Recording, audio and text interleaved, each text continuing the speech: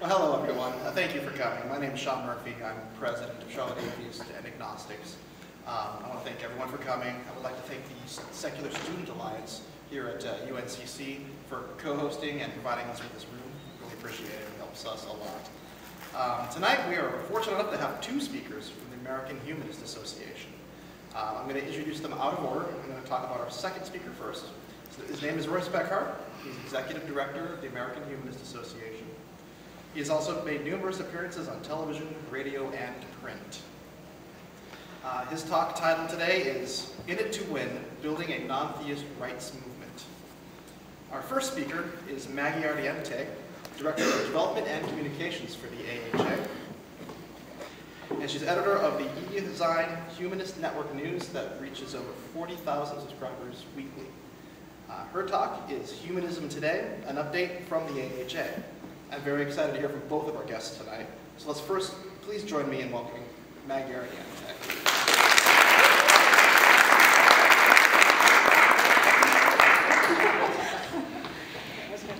Is this not on?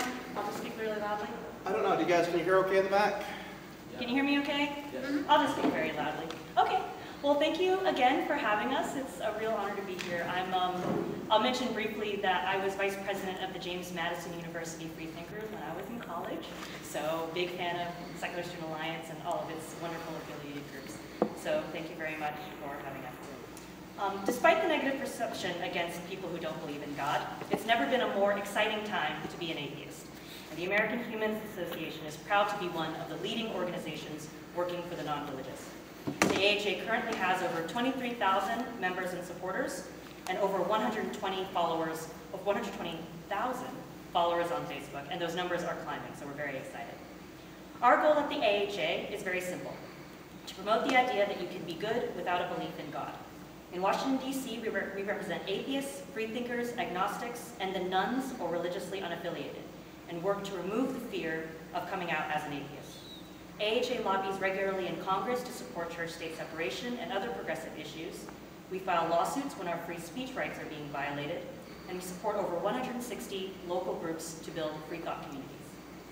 It's been a very busy time at AHA in recent weeks, and a lot of this has to do with the state of North Carolina, and Charlotte in particular. So thank you very much for keeping us very busy at the office. First, there was the state official who tried to introduce the bill recognizing state religion. I almost wanted this to pass, just to see religious groups fight over what that religion was going to be. But the big news, of course, was the announcement of Charlotte Mayor Anthony Fox's nomination, or Anthony Fox being nominated to be President Obama's Transportation Secretary, who also proclaimed a National Day of Reason, which was just this past week. So thanks to you, National Day of Reason gained more press this year than years before. Coverage in U.S. News and World Report, Washington Post, Associated Press, and of course Fox News. Fox News, they brought on Penny Nance, president of Concerned Women for America, who criticized National Day of Reason by implying that reason led to the Holocaust. This is exactly the kind of rhetoric that we atheists and humanists have to deal with on a daily basis, which is what we're working to fight against. And I've been telling everybody to take a look at what happened here in Charlotte and the work that you did for Mayor Anthony Fox, and how important it is for everyone to reach out to their mayors and their elected officials to get things like National Day of Reason and Darwin Day sponsored. That is a big deal. Anybody could suddenly be nominated for the cabinet. Speaking about our, and so in addition to National Day of Reason being proclaimed in a lot of cities across the country, in Congress we were able to get Representative Mike Honda from California and DC Delegate Eleanor Holmes Norton to also support National Day of Reason. So we're very excited about that. Speaking of our lobbying efforts in DC, this year we were also excited to reintroduce for the second time a resolution in Congress declaring February 12th as Darwin Day, thanks to Representative Rush Holt of New Jersey and 8 other co-sponsors. The Darwin Day resolution is the first sponsored House resolution put forth by a free thought organization in history, a formal recognition of the academic contributions of Charles Darwin, and the support of, or actually the denouncement of attempts to insert intelligent design and creationism in public schools. Our legal team is ramping up our efforts as well. The Oppignani Humanist Legal Center employs 2 staff attorneys and has built a network of over 50 lawyers across the United States to take action when atheist rights are being violated. The AHA has successfully intervened in over a dozen cases this past year, from protecting the rights of students to wear anti-religious clothing, to defending atheist advertisements on public buses. We just filed a lawsuit against a public school in Mississippi that held a Christian assembly during school hours, and when students attempted to leave the assembly, they were refused. But it's not enough to do just lobbying and just lawsuits. Our education center develops humanist curriculum so that local chapters can establish humanist education programs for youth, particularly important if we are to instill values like critical thinking in our next generation. Our affiliate organization, the Humanist Institute, which provides half of a master's degree in humanist studies, has just been accredited by Saybrook University in San Francisco, laying the groundwork for jobs in humanism. We train and certify humanist celebrants, so we can have more people performing non-religious weddings, funerals, and other types of ceremonies. And as I mentioned before, we have over 160 local chapters across the country. We're one of the largest among the national free thought groups. Now, I mention all of these projects because these days, most people think that the American Humanist Association does one thing and one thing only, and that's try to destroy Christmas. Which is a little true, but not all true. Today, our biggest challenge is how do we reach out to the religiously unaffiliated, this 19% of all Americans? This question launched the AHA's advertising campaign in 2005 to reach out to other humanists. That was our goal.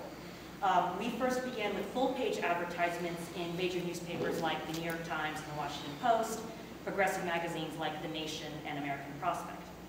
The AHA's first humanist billboard in 2008, which appeared near Philadelphia, Pennsylvania, and co-sponsored with Free Thought Action with this guy right here, Joseph Stewart, garnered significant press and controversy for its bold statement, "Don't believe in God, you're not alone."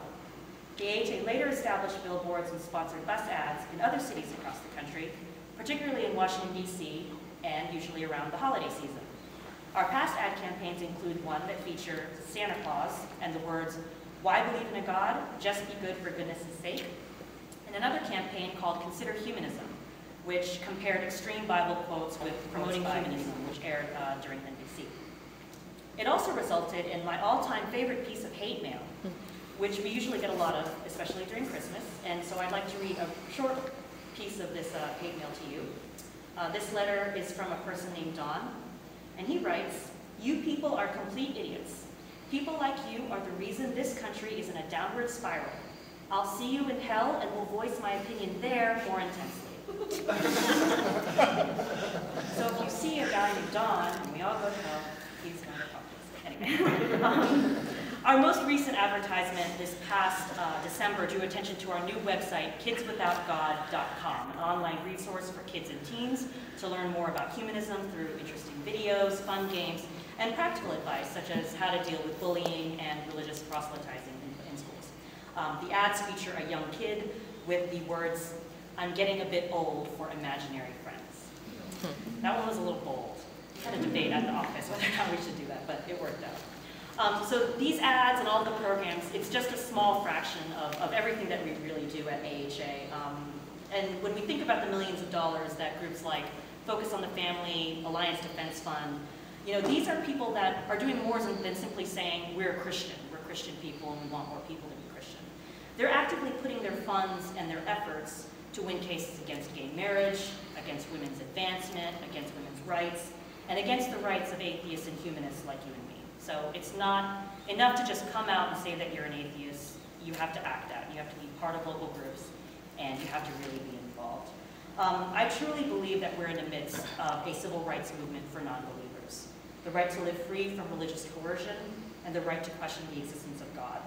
And it's worthwhile to remind ourselves that we, as free thought activists, are working on behalf of so many people who feel the need to remain in the closet about their atheism. People who are afraid of losing their jobs, kids who are being afraid of being kicked out of their homes. So to be a member of a local atheist group like this really does make a difference, and we really thank you for your involvement. So I encourage you to learn more about AHA, to join as a member, to join us on Facebook, and learn more about the work that we do every way on your behalf. Thank you very much. So now I'll go ahead and introduce Roy. He's the executive director of the AHA. He's been executive director for 10 years, and has appeared on Good Morning America, CNN Headline News, National Public Radio, and Fox News. When Roy appeared on Fox News, he debated Bill Donahue of the Catholic League. And Bill Donahue called Roy a cannibal, because if you don't have the Bible to guide your morals, we all turn into cannibals. And our favorite person in the world, Mr. Bill O'Reilly, he called Roy the head humanist. He said it like it was an insult, but I think if Bill O'Reilly insults you, you know you've made it in this world. Please welcome Roy Speckhardt.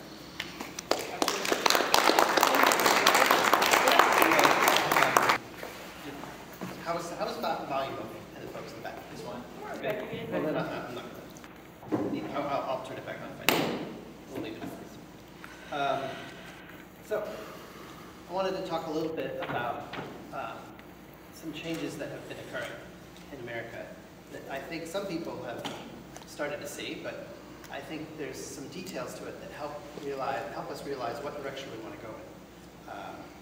As you know, the number of people who would vote for an otherwise qualified candidate for public office who happen to be an atheist is a low number. It's rising slowly. I think it was 46% and 47%. I think maybe we're at 48 right now. I forget what the latest number is. However, it still puts us in last place compared to any other religious group or minority group in the country. It has that's otherwise perceived positively. Those negatively, we're also pretty low down the list. I think we're tied with rapists as far as people you would vote for otherwise who was a qualified candidate for public office. So the truth is, there is this prejudice that exists against us, against our community. And we want to move from this place of prejudice to one where there's tolerance, to a place where there's mutual respect, to a time when there's common appreciation for the reason-based, science-oriented approach to solving problems that we have. One area where change is overdue is in the court system, in the rights of our growing minority as it pertains to what we can do to defend ourselves in courts. And whether we recognize it or not today, we are actually, and this sounds a little ominous, but we're held captive to the religious right leaders who remind us of our inferior position by using the power of government to enforce laws that put truth claims about religion before us at every turn.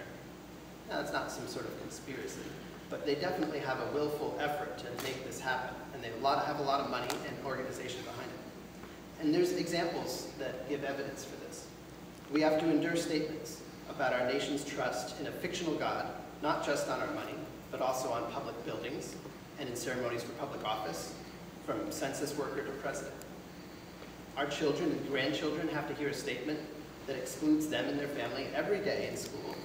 And if that weren't bad enough, they're asked to stand up and join with the majority in saying. We have to watch on as our neighbors go unpunished for child abuse because they claim religious exemptions to certain laws. And such exemptions may also apply to vaccinations that leave our own children more vulnerable to disease. We have to spend our tax dollars in schools in most states where many teachers refuse to teach that the evidence massively supports a theory of evolution that tells us everything we know about biology, or unites everything we know.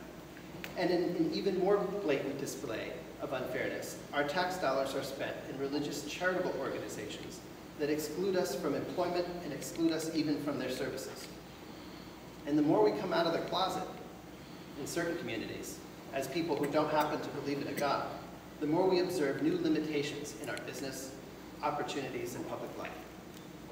And perhaps what's worse is that the legal battles our movements engaged in order to improve our predicament are losing at an unprecedented and unacceptable rate.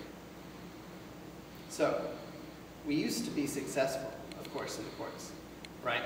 We remember back in the days of, or at least read about them in school, I know I did, about Ellery Schempp, who 50 years ago, later this month actually, it's the anniversary of it, where he won that case that forbade Bible teachings in public schools. And then there was Vashti McCullen's case, just around the same time, a little before him actually, where she won the right to forbid actual public prayers led by the school officials. And so there were a lot of victories like that in the 60s and the 70s and so forth. that we look for and we think, oh, well, the courts are bastion. We can go to the courts for relief when we have troubles. However, that has changed. And one of the reasons it's changed is that judges are less sympathetic to our cause than they used to be. And that didn't happen by chance. When Michael Newdow's first case against Under God and the Pledge of Allegiance was being considered, George W. Bush said, quote, "It points up to the fact that we need common sense judges who understand that our rights were derived from God," an implication that he intended to directly violate the constitutional prohibition against a religious test for public office. Then, Bush ended a 50-year history of using the advice of the American Bar Association to consider judicial candidates, replacing the ABA with the advice of the Conservative Federalist Society. And unlike his predecessors, when it came down to what he actually chose, he went on to appoint only conservative Catholics and evangelical Christians to the federal bench, stacking it against us and anybody who might want a strong First Amendment. And he did that in a way that was unlike his father and unlike Reagan, who appointed much more broadly religiously focused judges to the federal bench. So, while devotees of the religious right may not understand the workings of the universe as well as humanists and atheists do, they certainly understand the power of money, and they have been very good at figuring out how to challenge us in the courts. For instance, now, when we claim there's a religious monument on public land, they sell a portion of that land just big enough for the monument to a church or other private entity. Now, when we claim our right to be free of religious indoctrination, they claim their free speech is being threatened. Now, when we claim the government is imposing sectarian religion, they undermine our standing to even bring the lawsuit. What's the result? Sadly, as a movement, at least when it comes to the precedent-setting cases, we're losing more and more. And the main problem with bringing Establishment Clause cases today is standing. And even if cases where plaintiffs do have standing, the courts increasingly are reluctant to rule on Establishment Clause grounds.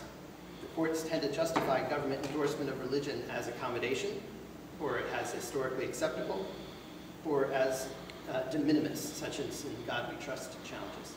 So let's delve a little deeper into what that means so that you can see how that works. First of all, what's meant by standing anyway? Any budding lawyers or lawyers in the audience that want to tell us about standing? No.